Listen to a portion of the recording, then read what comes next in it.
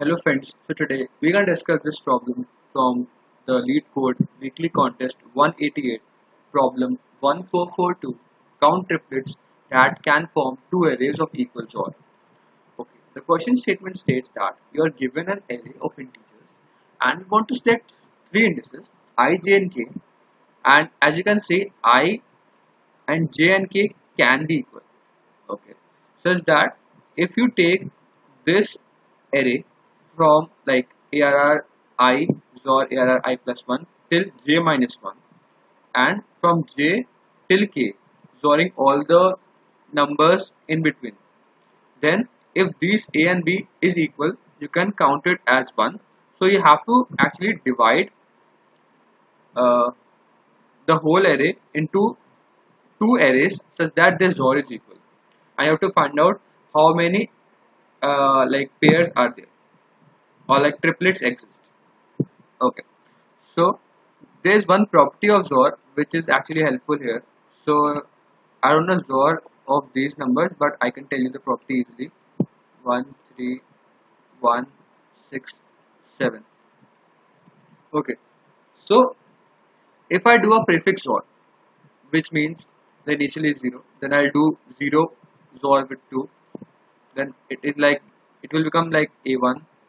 Then I'll do a1 XOR with 3, it will become a2, a3, a4, a5.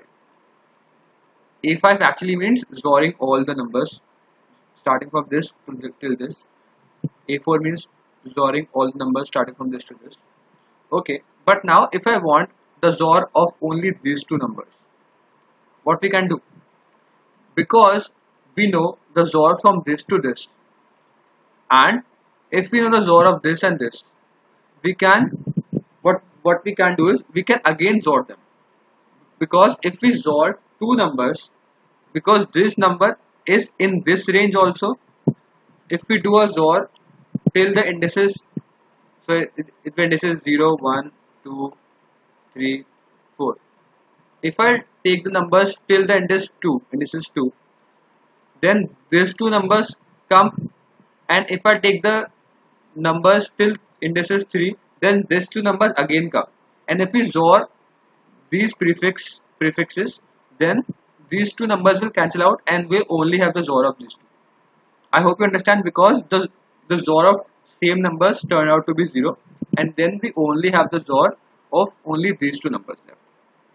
So what we can do is, we can, because the constraints are very small, only 300, what we can do is we can maintain three pointers I, j, and k can also be equal to j.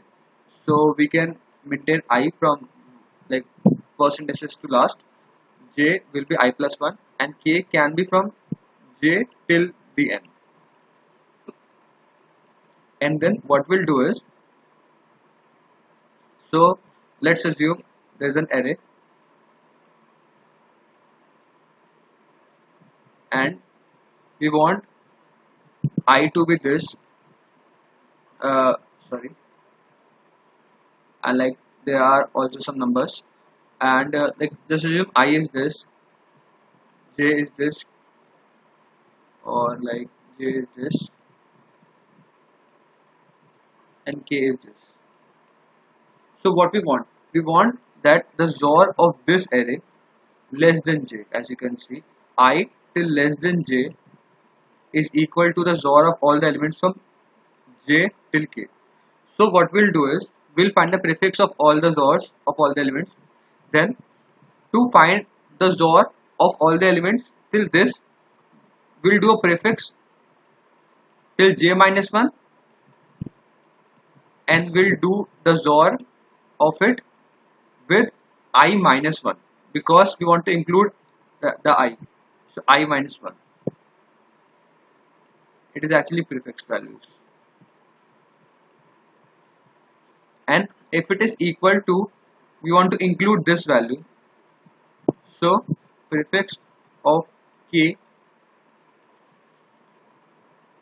and to include j, what we'll do is we'll take j minus 1, because just remember from where we don't want our elements to be there in our final array, because if we want this element to be there, we want to XOR all the elements before it.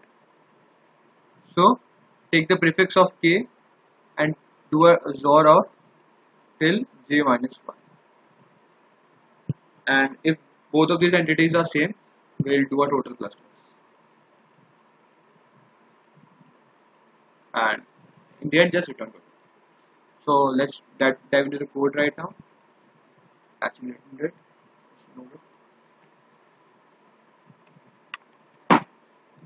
What we can do is we first take n, which is a dot size.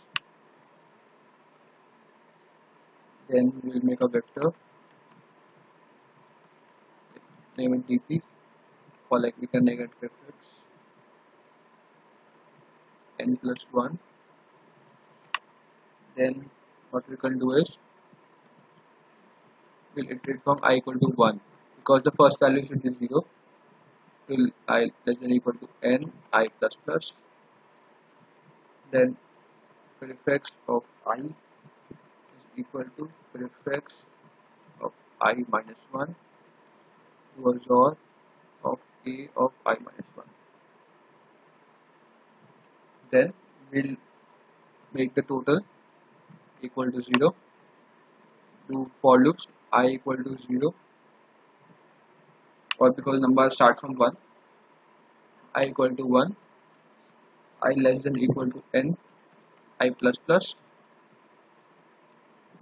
For j equal to I plus 1, j less than n equal to n j plus plus. And because k can be equal to j, so k equal to j, k is less than equal to n k plus plus. And if the prefix of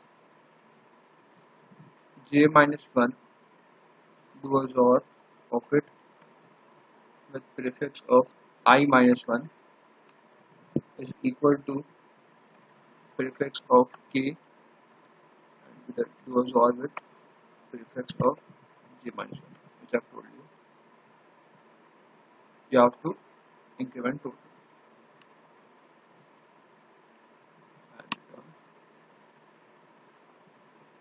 Let's run this first.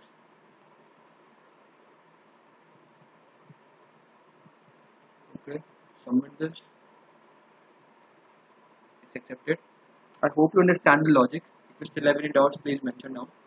I've made a lot of videos on Leetcode, AdCoder, and all other platforms, so do check them out. If you like this explanation, please hit the like button and comment down if you have more queries. Thank you for watching this video. I'll see you in the next one. Bye.